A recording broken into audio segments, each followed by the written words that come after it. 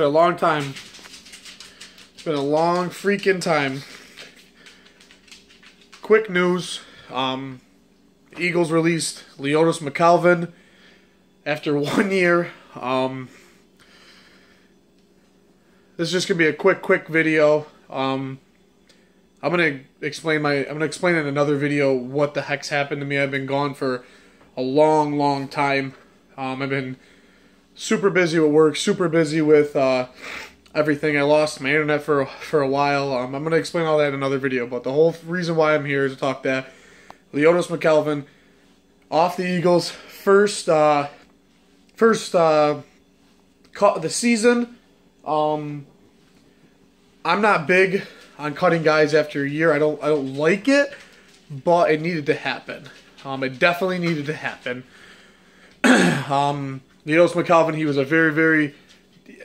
was a decent player when he played in Buffalo. I mean, obviously being from New York, I watch a lot of Buffalo games.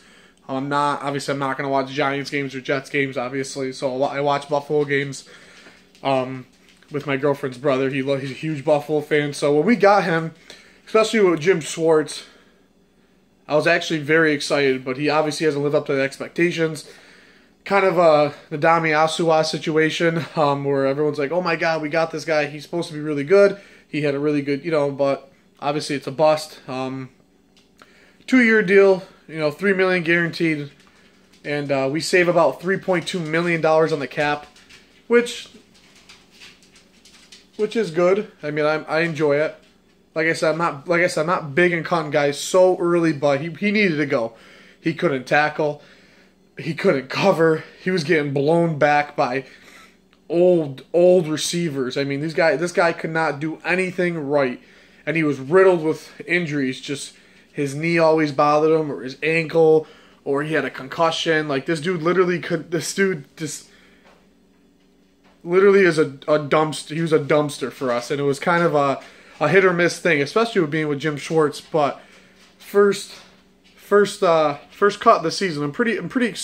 I'm happy, but I'm sad at the same time. I hate to see Eagles get cut, but I hate, but we need to build around Jalen Mills and get our cornerbacks going, get some big names in free agency, hell, even do the draft.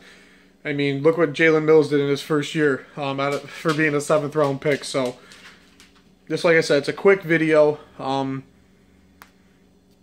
but very excited. I mean, I like to see some other guys get cut this year, but that's a whole nother video. Like I said, I'm going to be on track. I'm going to try to stay on track with my videos. I know I've been gone, and but I'm back, and go Birds.